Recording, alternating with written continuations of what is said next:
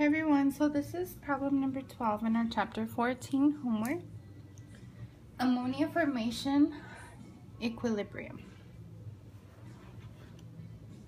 So a reaction vessel contains ammonia, N2 and H2 at equilibrium at a certain temperature.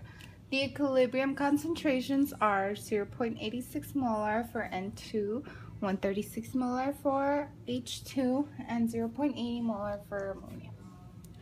So we want to calculate the equilibrium constant Kc for the reaction if the reaction is represented as this.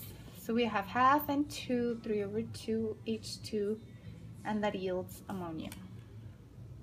So first things first, to get the equilibrium constant, we're gonna write out the equilibrium expression.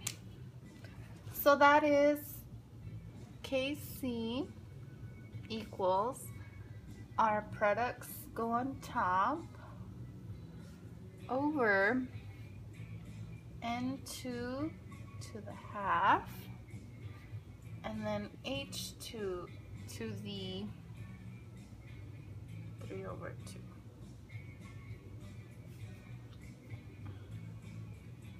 So this is what's going to give us our equilibrium constant. Now we just plug in our equilibrium concentrations and we should be able to get our Kc. So we plug in 0.80 for ammonium, and then 0.86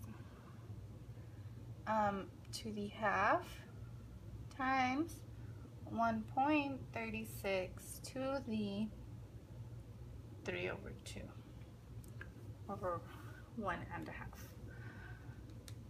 Plugging this into our calculator and solving is going to give us the equilibrium constant, which is 0.54. That is our Kc.